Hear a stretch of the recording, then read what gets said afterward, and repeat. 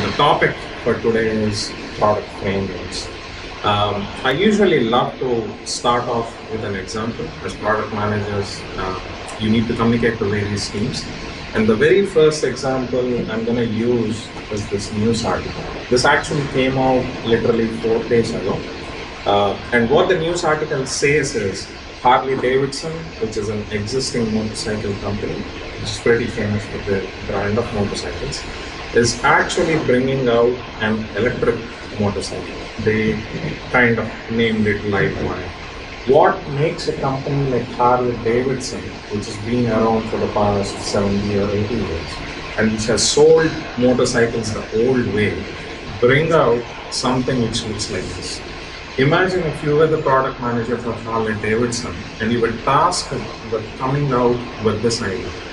Is there a method to the madness? How does a product manager synthesize competing set of priorities and come up with an idea out of it? So this is what product frameworks is all about. Product frameworks can help give you structured thinking, and I'll show you with an example how this could be.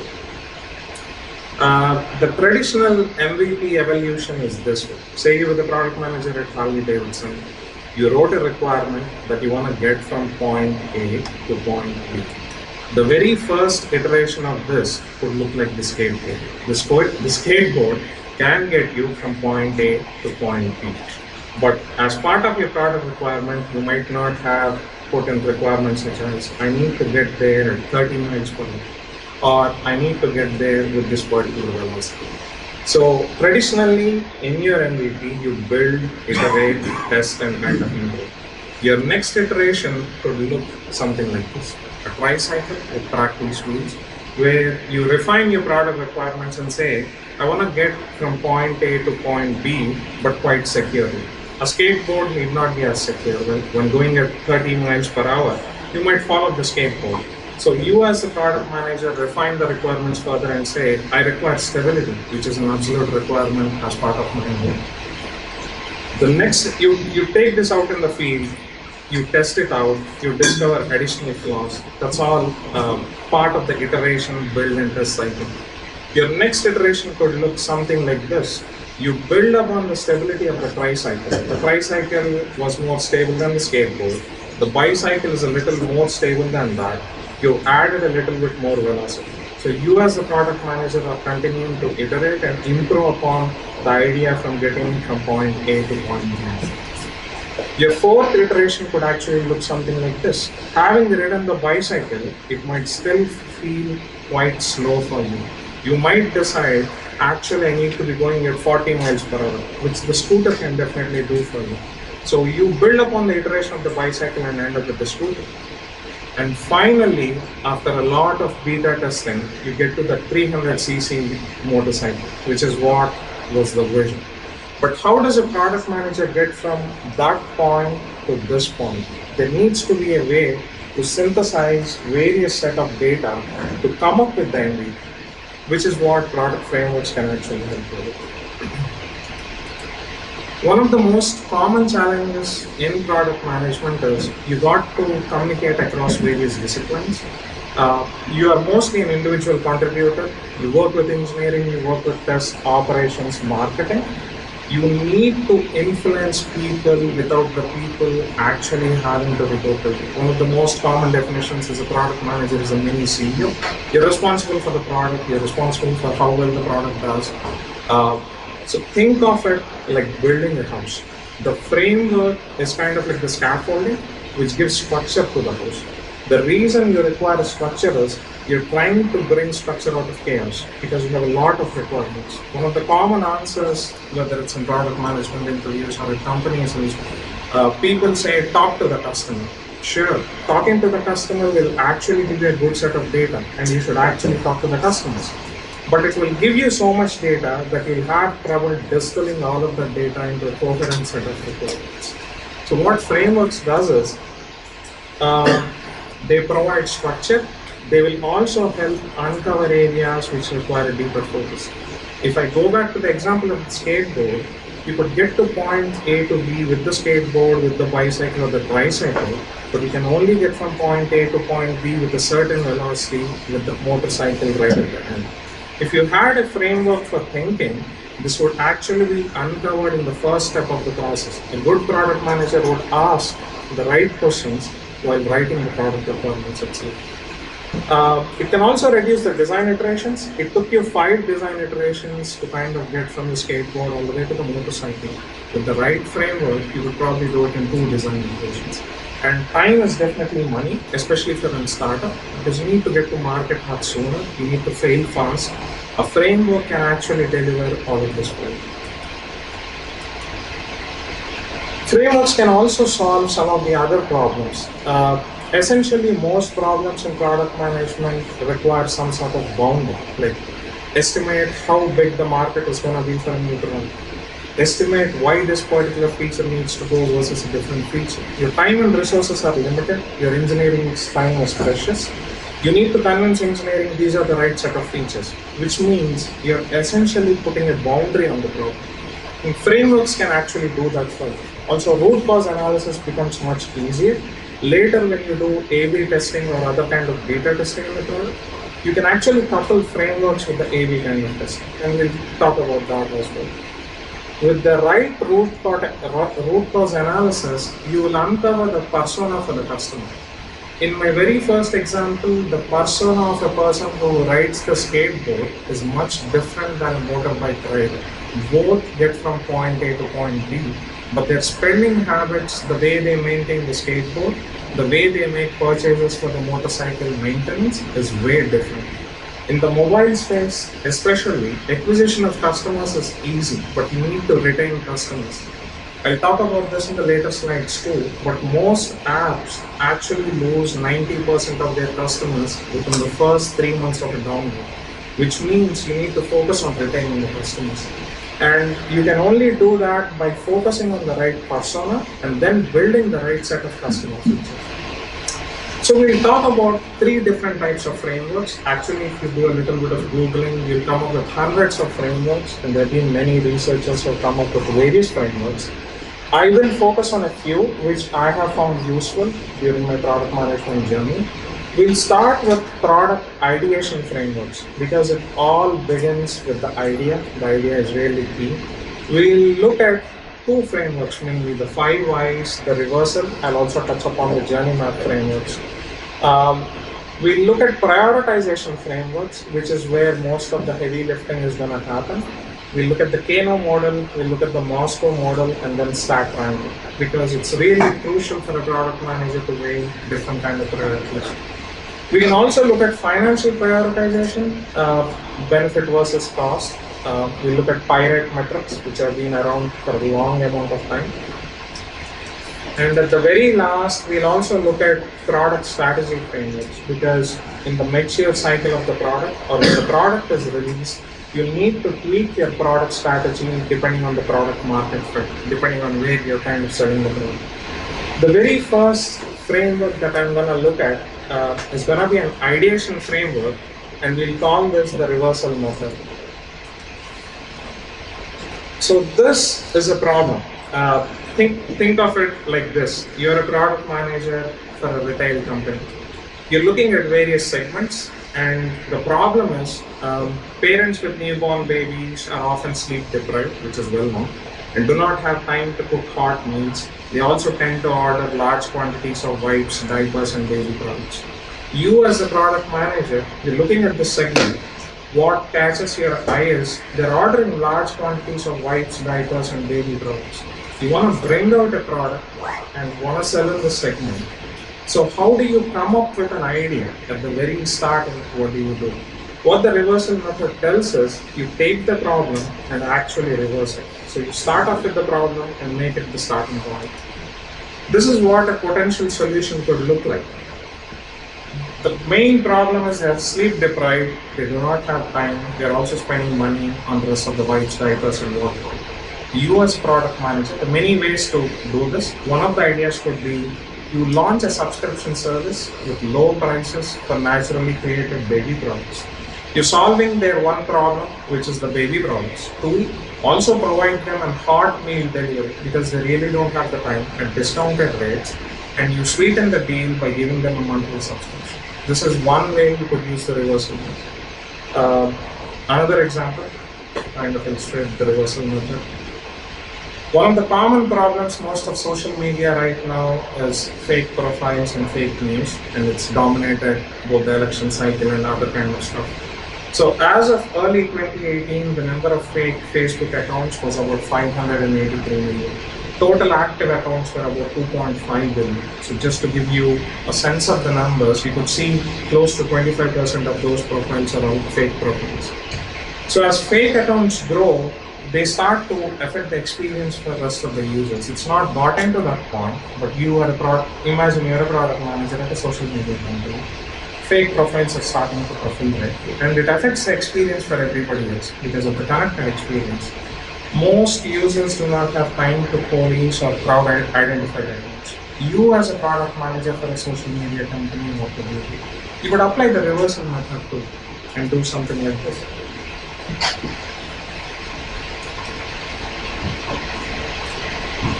You as a product manager could possibly launch a product plugin for Facebook which leverages machine learning tools.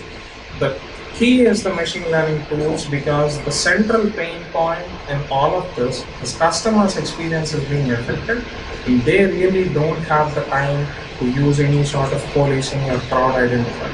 You want to make this as seamless as possible for the customers, which is why you would leverage those machine learning tools to identify fake profiles. And fake profiles are easy to identify. They usually don't have photos, they're not connected to a lot of people, they don't share updates. You could use any one of those criteria to filter out by using machine learning algorithms. You could also run the posts against websites like politifact.com or snopes.com or factchecker.com. People also love getting back at trolls and all kind of fake profiles. You could reward users with merchandise coupons. You are a social media company, you make money out of advertising, you want to gamify this, you want to incentivize people to actually do this. So you could roll out something like this which would improve your engagement rate and your retention rate. So the reversal method works well in most of the cases. There are certain cases where the reversal method doesn't work. If you're trying to break into a brand new segment, say you were a product manager at Tesla, it's maybe 2005, 2006, there were no electric cars before, the reversal method might not exactly give you something to do with. You might have to rely on some of the other things. So the reason you're reversing it, for example, you're taking the problem and you're actually spinning it into a solution. You're addressing the central pain point of the customer. For example, in the first thing, the pain was they don't have time. They don't have time to cook the hot meals, which you're providing the hot meal delivery service. At the same time, you're noticing they're buying a lot of baby products. You're coupling both because product requirements inherently are at the intersection of both the customer pain point and the business need as well. You need to make money as well, which is what. The next framework we'll look at is actually called 5 Whys. It's quite a powerful method. In fact, many of the business leaders have spoken about it. People have said, think of it like a 7-year-old or an 8-year-old asking you vexing questions. They constantly keep on asking you why. It's actually a very powerful method. And we can look at it with an example. You are the product manager for an online media services company, Comcast, Disney, any or Netflix. You notice that sports subscriptions for events such as Thursday Night Football, in fact there's a game going on right now, Packers versus Seahawks, I believe. They've seen a steady decline over the past year. You're tasked with launching a product to remedy this. The way you look at this problem, you can't outright apply the reversal method. This is another example. You do know that the subscriptions have been fallen, but you need additional information to kind of find out where you can pitch a product, which is why the 5 Whys actually fits very well for this. So the way this works is, and the structure is not important, what you need to get to is the root cause. Somebody could make a table like this. You ask the very first question, why are subscriptions falling? And who do you ask this to? You as a product manager in the company, you'll obviously talk with the business development managers, the sales managers. You have your forums. You go to your forums, you go to your sales people, your business development people, and ask this question: why are subscriptions for? And one answer could be customers do not find the experience immersive to pay for a separate subscription. The real root cause you're looking for in this answer is it's not immersive. You're sitting in your living room, you're watching this Thursday night football or basketball. It's not like you're standing in a stadium. So people are not finding the value to pay extra for a non-immersive experience. So you take the root cause which comes in the first why, you turn it into your second question. So your second question could be, why is the experience not immersive? You dig one layer deeper. The answer could be from whoever it is, whether it's your business development manager or an actual set of beta customers. It's hard to recreate the magic of being in an actual stadium and witnessing a last second buzzer beater or a Hail Mary pass by watching this in a 1080 TV. It could be a different resolution, but what they're really trying to say is it's not the same. One possible root cause here could be is your video resolution is too low. So you take that and turn it into your third question. Why is the video at 1080p? And an answer could come as 4K broadcasts are network intensive. They are. And adding a 4K module to TVs will impact flat screen sizes. It could turn out your flat screen goes from this width to this width. It's a hypothetical answer. Need not necessarily that it's true. It would also add cost to the TVs and other services, but it's a valid answer. The real pain point here is 4K broadcasts are network intensive and flat screen sizes and the viewing experience would be affected by this. You take that root cause and ask your fourth why. Why do you have to watch this on flat screen TV? And the variations of this. So you could, at this point, it's a little bit of intuition. The product manager could decide to peel down in a different kind of way. You could decide to attack the network problem. You could decide to attack the flat screen problem. Say you could come up with a pitch where you say, I'm going to put a Google Chromecast plugin into the TV and I'm going to solve both of your problems, which is going to be capital intensive because you have to come up with the capital to build a new device. Say your mandate was, do not bring in new devices, find a way to remedy the sports subscription. Which is why my fourth why is, why do you have to watch this on a flat screen TV? And the answer could be, sure, if not a flat screen TV, you could watch it on some other surface. If it was not immersive on a flat screen TV, it won't be immersive on a tablet, it won't be immersive on a laptop. The most immersive technology that exists today is a virtual reality headset or an augmented reality headset. You could peel it one level further and say, why can't you watch this on a virtual reality headset? So the next answer could be virtual reality headsets with 4K do not have Netflix laptops. I'm just making it up as I'm going, but it's more to illustrate the point.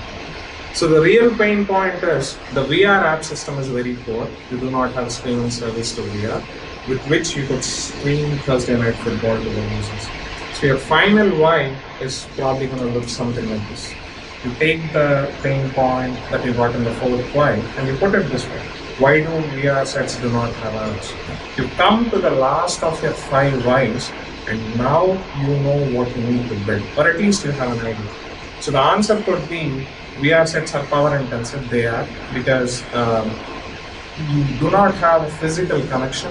If you have a physical connection, it kind of spoils the seamless experience.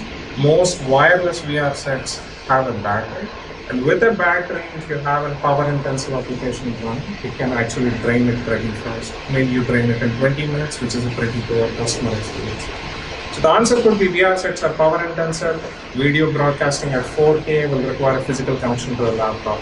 So now you know if you want to remedy it, one of the ways is by building a VR set with this app system, with the ability to stream 4K.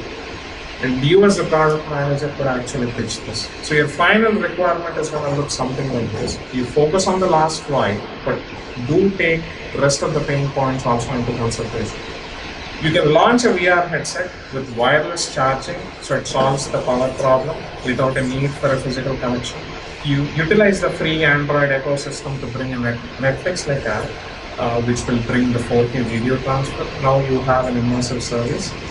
You sell the device in a bundle deal with the sports and implement subscription, just like in the cell phone model, like a device plan, which is what most carriers do, so that customers also sign up for the subscription service. Allow fans to stream, record their point of view. People love sharing, and you're sitting in the stadium, you just witnessed a buzzer beater. You want to experience this with your best friend sitting miles away. You allow them to stream through the app so that your friend feels as if he's literally sitting in the stadium. So now you're bringing value to the customers compared to a normal TV, which is a very disconnected experience. With this, you actually allow them to kind of relive the movie. This is how a good product pitch should read like. This is how a product requirement should be written, because you're bringing value in not just an add-on subscription or something which is distinctly different. The last framework that we look at as part of ideation is called a journey map. It's called by other names too. The essential advantage of this method is a lot of product managers talk about empathy. The most overused term is empathy. And people love to imagine they can walk in the feet of the customer. If you can actually do it, it's great. It will make for a great product manager. I'd rather focus on a more data-based approach to actually feel like what the customer is doing, to uncover the pain point of the customer is one of the advantages of using the journey map. The structure is not important. What you identify with the journey map is there is a baseline, there is an enhanced experience, and there is an unpleasant experience. Customers fall into two categories. I won't bother with the kind of category which doesn't care or is indifferent. That's not useful for this discussion. You map out the various portions of the product that you're trying to build. Just for the sake of continuity, I'll pick up on the 4K VR headset example. So in this case, I have my baseline, I have the enhanced and the unpleasant experience. You prepare the headset, you experience the headset, you enhance it with whatever kind of features. Then there's the social aspect of the friends and the fans sharing their videos.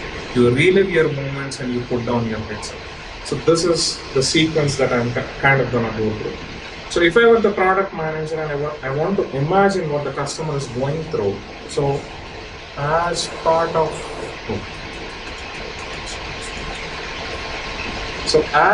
the prepared portion of the sequence, it's pretty simple. You are the customer, you put on the headset, which is same both in the enhanced and in the unpleasant experience. In the enhanced version of it, the headset feels pretty light. It's literally like featherweight. You don't even notice. If it were a very clunky headset sitting on your forehead, you wouldn't be able to enjoy any kind of video. So I would put the headset feels light in the enhanced experience and feels heavy in the unpleasant experience. The next one is you want to experience video. That's the whole reason you put on this headset. In the enhanced experience, the video streaming works. It works seamlessly. There is no delay. You just put it on. Network latency is non-existent. The VR experience is great. You have a full 360 degrees view. You literally feel like you're standing in the stadium. In the unpleasant experience, the video streaming is choppy. I mean, you're seeing kind of glitches on the screen, and now the VR experience is poor. You're able to make out the room, and so on and so forth. So this is part of the experience portion of the video. Then comes the enhanced version. Sure, you put on the headset to experience video, but the real reason was you wanted immersive video.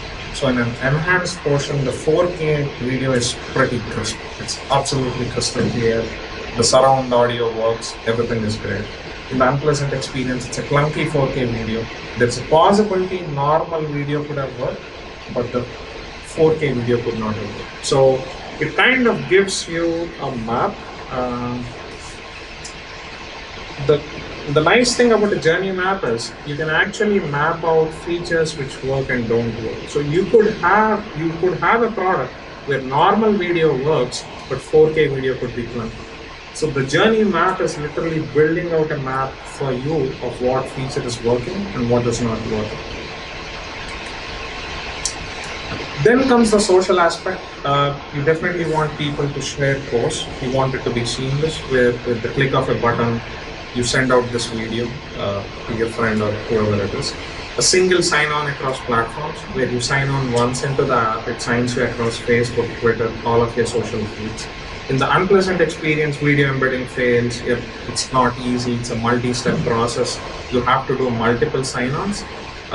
Sitting on a Friday evening with this headset on your head, nobody wants to do multiple sign-ons. It's just not part of an intuitive kind of design. So the journey map will literally paint the picture for what's happening to the customer. And the very last thing is reliving the moments. Often people have photos and videos on their mobile phone. So the journey map actually forces you to think. This is a thing which you could have missed writing your product requirements in a normal kind of way. With the journey map, you have to kind of go through each step. I want a mobile cast from my device to the headset and relive a different moment. Maybe I was in Hawaii with a friend. I want to watch that in India. Albums and tagging work seamlessly. As part of the unpleasant experience, your mobile doesn't connect to the headset. I can't tag videos. Overall, it's a pretty crappy experience. And the very last thing is you remove the headset in both cases. All your videos are synced, nicely tagged, arranged in an album.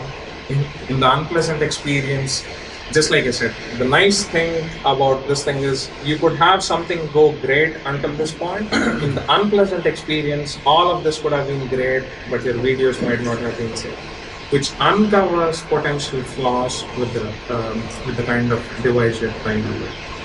One other nice thing about this method is it works very well with A/B testing. If you want to really fail fast, you don't want to wait until your product is going to go for a general release. You want to test it pretty early. As you can notice, the whole format is in an A/B kind of format. You could actually have two sets of people if it was a physical product, or you could have two sets of beta testers if it was a software product, and actually go through this entire experience, which is one of the strong points for this particular kind of framework. Okay, so that was the last of the ideation frameworks.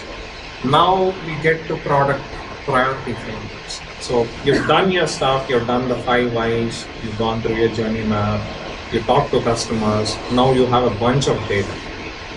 The crucial thing is now you need to prioritize because time and resources are definitely limited. When evaluating competing set of priorities, you need a way to weigh one priority against the other, depending on what set of criteria you're kind of marching on. And this is going to really depend on the company and the criteria that you have been given. Say you're launching a new product which needs to generate 50 million within the next 1 year of launch. It's absolutely a business priority. Say you have been given a goal where you're launching a mobile app where you want to get to 3 million daily users. That's a different set of priority. The overarching business goal or the company goal will kind of set the tone for what you're going to do in the prioritization. But essentially, you require a way to kind of decide between competing priorities. And this can make all the difference between a successful product and a failed one. It also increases the success rate of strategic projects. You can actually use prioritization across projects to kind of decide this particular project has this feature which would solve the most immediate customer pain point. You can actually use it to choose between projects. You also want to align the strengths of the organization. You could have an engineering team which is great at mobile app design, and you as the product manager could come up with a product which requires hardware expertise, just like the 4K video headset. If you do a product prioritization exercise, you might actually uncover your engineering team is very well versed with the mobile app design and maybe pivot the idea towards mobile. So prioritization can actually help align the strengths versus what you want to do for the customer. So one of the models that I'm going to talk about is the Kano model. So this model is credited to Professor Kano from Japan. Came up in the 1970s during the manufacturing boom. In fact, a lot of the agile methods and statistical methods all came from Toyota and the Japanese car manufacturing companies. This is how this model works. The Kano model synthesizes various kind of information. It looks like a lot of information. I'll break it down for you. Basically, what we want to do is collect a bunch of customer information and then get it on this quadrant. The x-axis of the quadrant is basically functionality. It could be functionality of the app, it could be functionality of the device, so on and so forth. At the extreme left-hand side, it's the quadrant where customers are indifferent. You release a product which really doesn't excite them. On the right-hand side of the x-axis is high functional. It's a product which really meets their needs. On the y-axis, it's delight versus frustration, because you could have a functional product, but it still might be quite frustrating for you. Just like the 4K headset would solve your problem of being immersive, but if say tagging is not working, it would actually fall within the basic expectation, kind of not normal. What this does is it creates these 4 quadrants, and the 4 quadrants are, this is the basic expectation, you absolutely have to meet it. This is the performance, also known as the one-dimensional. I mean, it's just like saying my Toyota Prius can get me 60 miles per hour. Maybe I'm looking for 100 miles. So 60 miles is kind of like the performance quadrant. It's also known as one-dimensional. You see this used in the literature. And then you have the absolute excitement generators. So this is the latest and greatest viral app. You've done something which they have not expected. And then you have this exponential curve going towards extreme delight and attraction. So you either want to be in this quadrant or at least in this quadrant where you're kind of getting the performance out of this. I will illustrate it with an example, and then you kind of build this Kano interpretation map or prioritization map. Essentially what the Kano method does is you pick a set of statistically significant customers, say 100 customers or 50 customers. It needs to be a significant number. You ask them a questionnaire for each feature in the product, and it's going to be a 2-part question.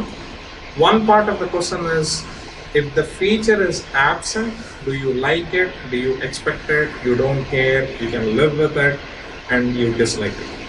You also ask the question, if the feature is present, do you like it, expect it, don't care.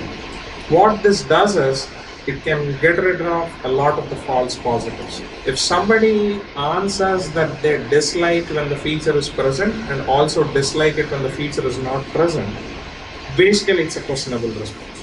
Typically, one of the problems that you see when you send out customer surveys is some of it could just be garbage data, because the survey takers could just be filling up the surveys. Which is why in my first sentence I said, choose a statistically significant sample.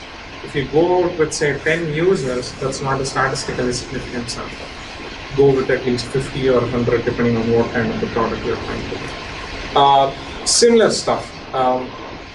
Some people might answer exactly in the reverse. Like when you ask them if the feature is present, they'll be like, yeah, we expect it, we don't care, we live with it. We dislike it if the feature is present, which means they would love it if the feature is absent. So that is kind of like self-explanatory when you see the reverse. You will also see people say, yeah, I expect it, the feature is present, I expect it if the feature is not present, which is basically again a questionable kind of response.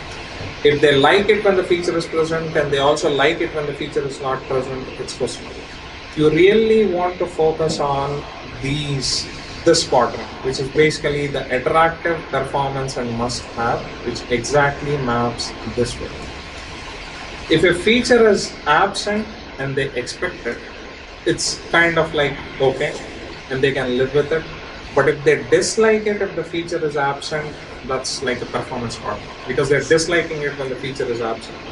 And if they dislike it, if the feature is absent and they have any of these, this is kind of like a must-have, because they dislike it when the feature is not there and rest of it falls into the other part.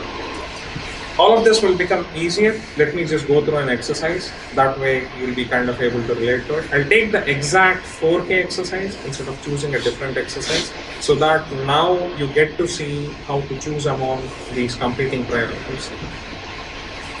Okay. The same 4K kind of exercise. You're launching smart glasses for a Fortune 500 company, and you need to prioritize among the below features. We talked about the 4K video recording. Maybe you need it to be water resistant. You want charging on the go. You want wireless sync and share. Hey, throw in voice navigation as well, and then real-time sharing of point of view. So these are the set of 6 features that you want to kind of prioritize against. So to start off, this is what you would do. Just as an example, I'm going to take the 4K video recording feature and then we'll kind of build out the entire Kano map. So the functional question would be, how do you feel about smart glasses having 4K video recording? And the responses could fall into any one of those 5 buckets. I like it when there is 4K video recording, I expect it, I'm neutral, I can tolerate it, I dislike it with 4K video recording. You will also ask the dysfunctional question, and you will do this with all 100 users. So all 100 users are being asked 2 questions for each feature. How do you feel about smart glasses not having 4K video recording? And you will record it in the exact same format. There is a tweak to the Kano method, and I'll cover it why it is important. People also tack on a third question, which is called the importance question. So other than the functional and the dysfunctional, you could also ask them independently, how important is 4K video recording for you? Rate it on a scale of 1 to 9. And we'll use this at the very end to see what we do with that information. There are also certain Kano rules. I talked about some of them. I talked about the interpretation map. So if you have functional and dysfunctional responses with both like, dislike, live with, expected, if they've answered same in both categories, those are all questionable data. You can throw out that kind of data because it won't add much value. Performance features are where users like having them and dislike not having them. I mean, you're giving them the performance, it's not exciting them, but that's what it is. Must-be features are when customers miss it. If they don't have that feature, they won't buy the product without that feature. For example, single sign-on, which I talked about, could be a must feature for that reason. Attractive features are where users like having a feature that's not expected. Imagine you're trying out the iPhone for the very first time. It's 2004 or 2005. You're looking at this device, which looks unlike any of the other foldable smartphones of that time. That's kind of like an attractive feature, something which they have not expected and you're kind of over-delivered. Functional and dysfunctional responses with I am neutral or I can tolerate it are marked indifferent, which is self-explanatory. I mean, I can tolerate it, I'm neutral, is also not adding much value to it. I talked about marking them reverse. We'll talk about the importance question. You could give them this questionnaire and then actually tag on an importance question to each one of those questions. So when you do this exercise with 100 users for the 6 features that we talked about, you'll end up with a table that looks something like this. The format of the table is not important. The conclusions that you draw from the table are going to be important. You have your features kind of listed on the left-hand side of the table, and then you have your buckets that we talked about. The must-be, the performance, the attractive, the indifferent, reverse, and questionable. This is the total number of users that you kind of surveyed, which was kind of like the 100 users. And this will be the category into which the response kind of falls. If you look at the 4K video recording, you'll notice that about 56 users said it was attractive, 10 were indifferent, 4 answered in the reverse, 5 were questionable, and then you have the rest. So it clearly means a majority of users felt that this was an attractive feature. That's how you kind of pick this up. The second feature, water resistant, it's a must have or a must be, which is where you saw the majority kind of come in. You put that in this bucket. You will also have features like charge on the go where customers are indifferent. I can tolerate it, I can live with it, I don't care, I'm neutral, which is clearly the user base telling you they are indifferent towards this feature. It won't matter whether you have this feature or not. Then wireless sync, it's again in the performance bucket, and then voice navigation in the point of view sharing. What you'll end up with usually is multiple buckets with the must-be's or with the performance. You could also end up with multiple attractive kind of features. For this example, I'm going to focus on the must-be's and the performance. And how do we further rank this on top of it? You've taken the data, you surveyed the field, you come up with this table. Now what do you do with it? You go back to the same 4-boxed quadrant, and you remember the quadrants. This was basically the must-be, indifferent, attractive, and performance. You have the scores from your previous table. You know the category into which it falls. The very first thing you're going to put is the charge on the go. You got a certain score, and the highest was in the indifferent. So it goes into this quadrant, and I'm gonna not bother about this feature because majority said they were indifferent to this feature. Given my limited time and resources, I'm not going to waste my engineering team's time by focusing on this feature. So at the very get-go, you've eliminated features which are a waste for the customer. Then you go into the must-be category, and then if you remember the table one slide ago, there were actually two features, voice navigation and water resistant. I can even go back to it. So in the must-be, you have water resistant and voice navigation. Within the same bucket, the voice navigation actually ranked much higher. You actually have scored 58 versus 42. 58 of your users within your entire sample are kind of telling you voice navigation is a much higher priority. So you do a sub-ranking within this quadrant. You put both the features in this quadrant, voice navigation is much more important, followed by water resistance. If push comes to shove, we'll talk about timelines and prioritization. If there is only one must-have feature that you need to go up with, this is your absolute one feature MVP. This is how you actually get to an MVP. Many people talk about MVPs, but this is a data-based approach by which you can get to that minimal viable product. Because so many customers said, make it voice navigation. Having done that, you focus on the next quadrant, which is performance. This is the minimum bar you have to meet. They will absolutely dislike it if you don't have it. They won't buy your device. Once you have met the bar, you go to your next quadrant, which is performance. You're still not at attractive, but you're kind of trying to raise the bar. So if I go back to the bicycle experiment, this is the bicycle, this is the scooter, and this is the 300cc motorbike. So you started with the bicycle, now we are getting to the scooter, but we're giving them performance. Say you're going a little faster than a bicycle. Within the performance segment in the last table, we had two things, the wireless sync and the real-time point of view share. You again rank them based on the score that you got. And the very last one, which they didn't expect because there was no other headset with this in our made-up example, would be this attractive feature of 4K video stream. The another advantage of this quadrant is you've created a map for your engineering to focus on the right features. You cannot ship without this feature. So all your time and effort will be focused on it. Once you have met this within your agile scrum or sprint, you would focus on these two features. Once that is done, you'll get to the most ambitious plan of them all, which is the 4K feature. Okay. And this is the final feature priority that you kind of end up with. Like I said, there's no use shipping this product without the must-haves, which is the voice navigation, which is why this goes first. All your engineering effort will be devoted on that.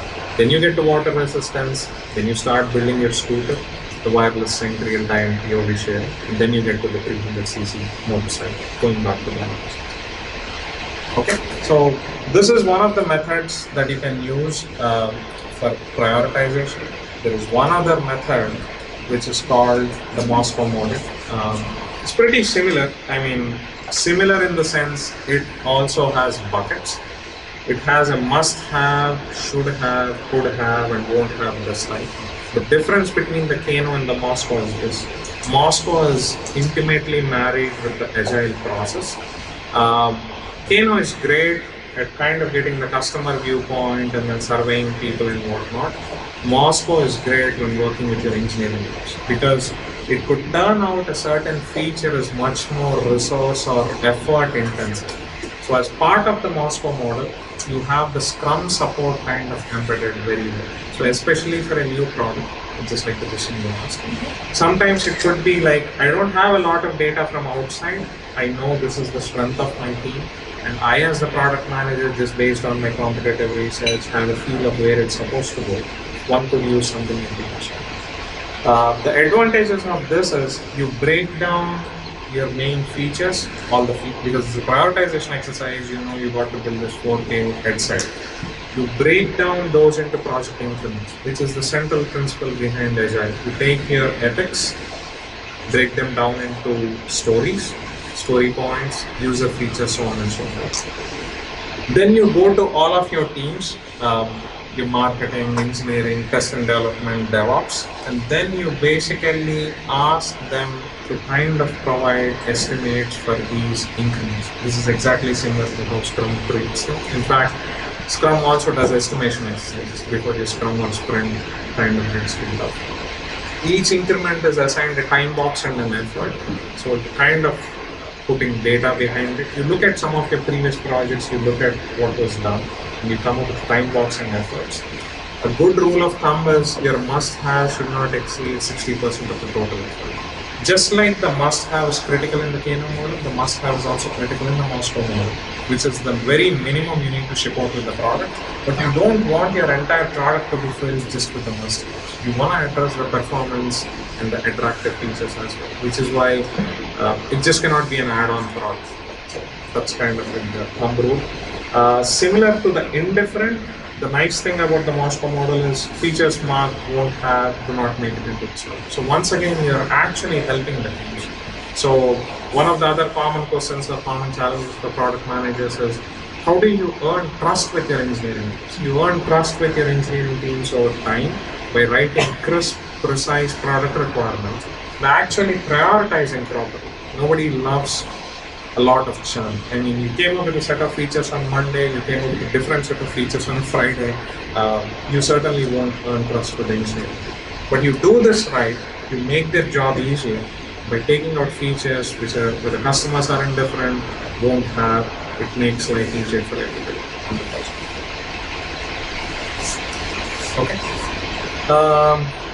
The last prioritization that we're going to look at is a benefit versus a cost. So all prioritizations need not fall into the customer story or the time box or the engineering effort. Sometimes for mature companies, they could be simple revenue, operating expenses, other kinds of predictions. You could also get into other financial features, but I'll just focus on this at a very simple level. There's a lot more detailed analysis than most people. For the same 4K product, once again, you could create a matrix where you have the features on the extreme left-hand side. And then you look at various buckets. So the number of effort in terms of man hours for your engineering team to actually deliver it, because that's related to your head cost. You could have the greatest idea on earth, but if it means you have to increase your headcount by 20 more people, it might work for a large company, but it won't work for a bootstrap kind of startup. So your very first thing is going to be effort, because that's what it takes to ship this product. There will be operation costs, like you could be renting space in the cloud, or you could be contracting out your UI UX design work. You could be maybe contracting out your DevOps work. There's obviously going to be operational costs, like servers, so on and so forth. There is going to be a revenue projection. So as part of your product management proposal for this product, you would have studied the competition and come up with, this is the total available market, this is the serviceable market. Within the serviceable market, this is going to be my revenue projection. Because this idea was all about a sports subscription service, the reason it's been marked like 2K per account, and which could be lifetime value, like with each sports subscription bundled with this device. The product manager is projecting for this particular feature of 4K video recording, I'm going to get 2K additional per account. It could be any kind of the metrics that you kind of come up with. You also want to look at engagement. How much has your engagement gone up? Because the product is one among the spectrum of rest of the products. This was for a media company. There are other kind of subscriptions there. By buying this product or for this particular feature, is this the halo effect? The tech companies talk about the halo effect. For example, for voice search, people right now use voice devices and voice search to look up information. Maybe in the future they'll be shopping on these things, which is called the halo effect. So as when you roll out this feature, can it drive engagement up for the company, which is what you're kind of looking at. You're also looking at daily average users. What is the number of users that are using this? Maybe 10K people are using this particular product. And then you look at the competition and then come up with an overall category for this product. Most of it will speak to itself. So you kind of look at how much revenue projection you're getting versus the effort that you're putting in hours. Engineering will also get a chance to weigh in on this table. Like, this is great, they're getting 2K per account, but they do have to spend a lot of time. but it could be justified because it's really important for the company to handle this. So this could be kind of like a benefit versus cost analysis. This is not the only way to do this. You could have all other kind of financial metrics. You could have a discounted payback period, the time it takes to recoup money on the product. You could have margins. Are we like, what are we doing with the margins on the product? So on and so forth. Okay. So we looked at that, all the prioritization kind of stuff. There is one other metric which was made popular. This was made popular in the 2007-2008. David McClure, who was a venture capitalist, kind of came up with this method. It was used a lot in the early days when we didn't have as many apps. And this is what the method is about. So by the name of it, it sounds like a pirate cry, which is why it is called the pirate metrics. So this model is morphed a little, but I'll talk about what the model is about, at least what the framework is about. In that time when we didn't have a lot of apps, it was much easier to retain users. It was like the wild, wild west, and everybody was in a land grab for getting users onto their latest and greatest apps. This was 2007, 2008, those kind of things. So the very first thing was acquisition. How do you actually get users to kind of sign up? And there are various kind of metrics that you can use for your framework. You could look at page visits. You could look at micro conversion, where you've displayed an ad and people have watched the video. You could look at your banner ad click-through rate. You could look at organic search. Are people searching for your product on, say, Google or some of the search engines? You could look at TV advertising, what it's bringing you, and you could also look at social media. But the focus in the early days was definitely on acquisition. So this works well for some of the physical products and some of the apps. The next thing that you do is, once you have acquired these users, do they have a great first experience the moment they're on their website for the very first time? Do you convert them from just being a casual visitor to actually registering on your site, which is what I mean by conversion. The home page to sign up page flow, is it pretty intuitive? Does it flow well like a LinkedIn page? Does it get you through a couple of screens? How many number of visitors in trial? Like many products launch in beta. How many number of visitors do you have in trial? Number of activations, number of visitors using features. So these all could be part of your metrics and how a product manager could track any of these. The reason you want to track these is to kind of tweak the numbers and what you want to do.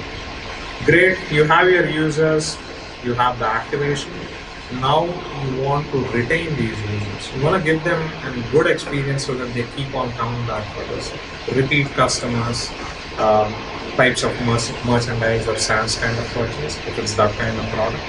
You should also watch out for churn, how many downgrades, how many cancels. These are all metrics that you can use for any B2B, B2C, any kind of product. You would also look at usage patterns. What do they shop for? What do they buy on the website? What kind of services are they signing up? So that you get ideas about any other services that you could deliver to the customers. And the most important of them all, how do you actually make money? They have been great products, but you require a way to monetize these products. So Twitter is a great example. I believe they've started to make some money. But it's that essential challenge. You could have a great product with millions of users. How do you actually make money and monetize the product? So a product manager can kind of look at metrics like revenue per customer, lifetime revenue per customer, which is kind of like a projection of if this customer stayed with us, how much would we make kind of from the customer. You would also look at margins. Right? It's a B2B, B2C, enterprise kind of thing. The very last one is, do users tell others? So this is referral, word of mouth. For example, you've written user, you get a coupon and say, hey, you can send this to your friend. You had a great experience, you want to tell your friends. That's how your app is going to go. So do users tell others? Are there referrals? You can track the number of referrals, invitations, word of mouth, social media posts and reviews. So all this, you could kind of use it as part of your product market fit. As you can see, there's literally like 20 metrics right here. A good product manager will mix and match, look at all the way from acquisition, activation, retention, the revenue, and to the referral process. And this is one data-based approach with which you can actually tweak your product market. So the original prioritization on this was at that time, because it was a wild, wild west, everybody wanted to kind of do a land grab. The focus was on acquisition. This was the early days of Web 2.0. So, for example, time when Facebook came out, when Twitter came out, when Snap came out. Yeah. But there are problems with this approach, which I'll talk about in a moment. Let me cover one other framework before I come back to this one. As part of the same product market fit, there is one other framework which is pretty famous. It's called Porter's 5 Forces. This is actually credited to Professor Michael Porter, who was at Harvard, came about in the late 1970s. So what this focuses on is 5 segments, because now we are in the product market kind of category. There is the power of buyers. You could be in a segment where the buyers have absolute power. So it's a buyers kind of market. There's also the power of suppliers. There's the threat of substitutes, threat of new entrants, and the general competitive rivalry within the industry. So to take the same 4K example, just to kind of make it much more clear, what is the power of buyers here? There are not many VR headset alternatives. The VR industry is quite nascent.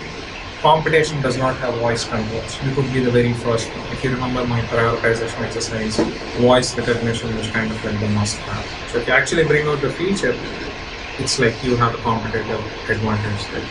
Consumers cannot exert pricing pressure. So what you're trying to essentially see in the product market fit is how much pressure can consumers exert on you. So if it's another has-ran product among a crowded field of products, if not you, customers would shift to a different product. In this particular examples, consumers cannot exert the pricing kind of pressure. Then you look at the power of suppliers. The parts used for the VR headset in this case are also used in smart displays. There's a wide variety of suppliers in China or other countries. Alternatives exist for your supply chain. You always protect your supply chain, you optimize it. The amount of money you make on a physical product is intimately connected with your supply chain. Say for the iPhone, there's a certain markup, there's a certain amount of money that Apple spends on making the product, but your supply chain is crucial, which is why companies diversify. All of their manufacturing is never put in one place. Same with the kind of work that you outsource to your software contractors. You don't want to be at the mercy of one organization, you always spread out your work. It's great for your contracts, it's great for your pricing, because this way you get much more competitive pricing. And the last 2 buckets, threat of new entrants.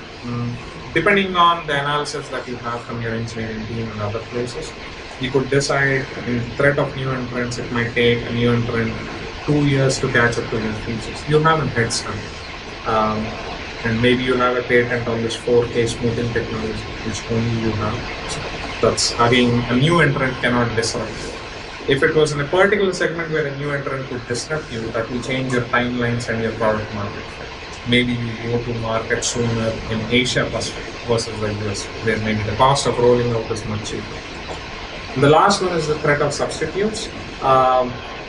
Sure, you could have a substitute variety of smart glasses, but the cheaper variety of glasses cannot deliver the same VR experience. There is a premium that customers pay with a high-end VR headset versus a cheap headset. And in this particular idea, the difference could be quite jarring. When you go from a cheap headset to a bigger headset, it could spoil the whole experience. So what you're trying to assess is, can a substitute product kind of disrupt the market?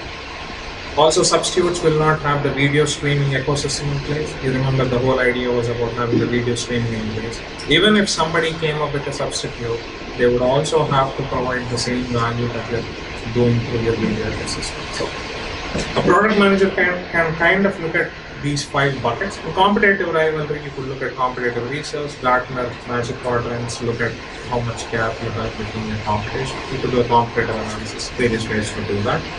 You can use this framework to tweak your approach. Once again, you could go after new markets. You could roll out features sooner. You could use this to convince your stakeholders, so on and so forth. So this is one way to kind of tweak your product market. Okay. So we did talk about the pirate metrics model. What are the problems with this model? The Porter's 5 forces works fine. You can apply it in a lot of cases. but especially if you want to focus a little bit on the mobile app space. So the pirate metrics model is pretty popular.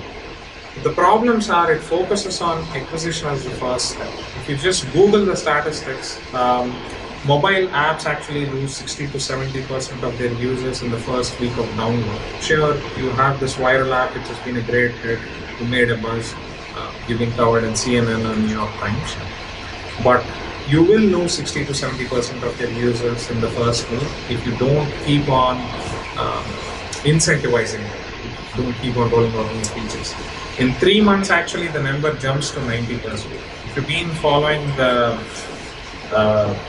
revenue and the quarter earnings from various social media companies, many of the social media stocks have been slammed in the past 3 or 4 months, the Twitters, the Facebook, so on and so forth, because the daily average users and other kind of engagement metrics are kind of plateauing for most of these services, which are mobile app and other app-based kind of services. The acquisition model worked very well in the initial days where there were not many competitor alternatives. People would stick on with a particular app.